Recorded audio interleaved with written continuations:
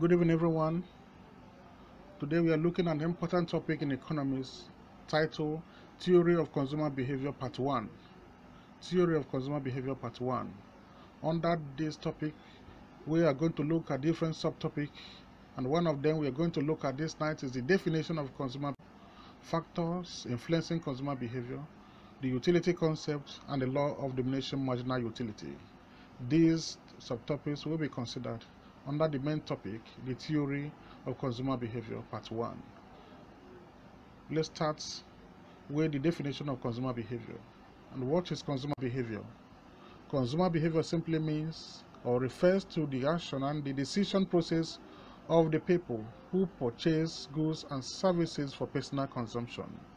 Or you can put it this way, that consumer behavior refers to the mental and emotional process and the physical activities of the people who purchase and use goods and services to satisfy particular needs and wants. So what are the takeaway points from this definition?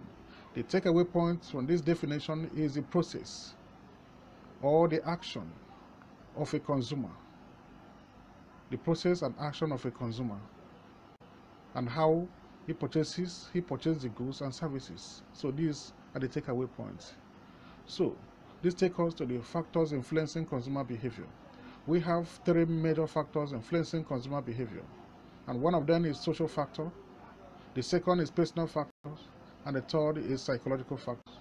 Under social factors, we have family, we have friend, we have educational level, we have social media, income level. All these have direct effects in influencing consumer behavior.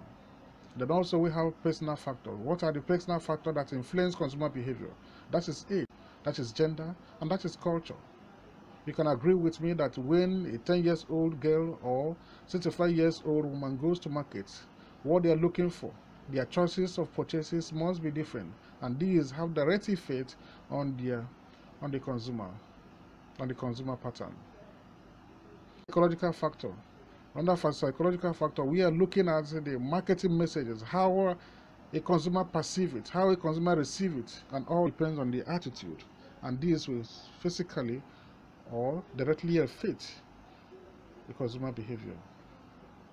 Then we are going to look at another subtopic, that is the utility concept. In economics, anytime we hear utility, the word utility, never be confused, because the word utility means the total satisfaction, the total happiness, the level of satisfaction we derive while consuming any goods or services. Therefore, the utility concept measures not only the character of a goods, but also the measured consumer reaction to those goods.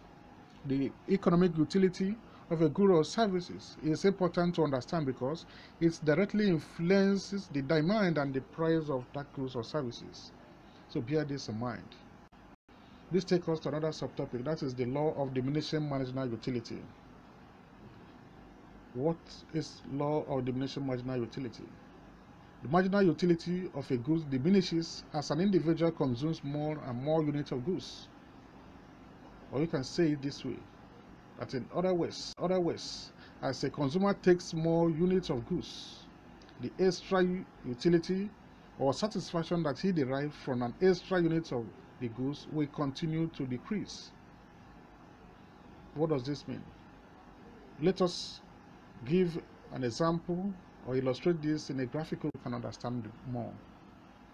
Yes, diminishing return, a graphical illustration of it. Take for example, a consumer is very, very hungry and he wants to consume some cups of tea in order to satisfy himself. He decided to take the first cup. It's not satisfied. Second cup is not satisfied, and he continued to take more and more until he took the fifth cup. Looking at this graph here, we can see that he's taking more and more cup. That is unit of consumption. The utility, that is the level of satisfaction, continues to decline. Let's take the first cup. The level of satisfaction becomes 20.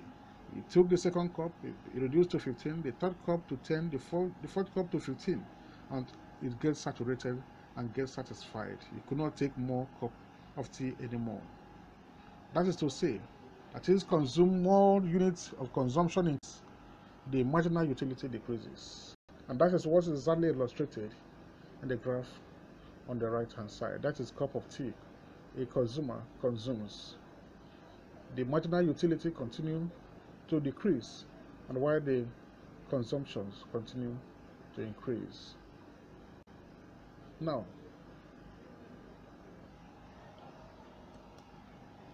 what have you learned in course of the study today? We are able to give a definition of consumer behavior when we say that consumer behavior refers to the mental and the emotional process and the physical activity of the people who purchase and use goods and services to satisfy particular needs and wants. Under the utility concept, we are also able to establish that utility in economics refers to the total satisfaction we receive from consuming a particular goods or services.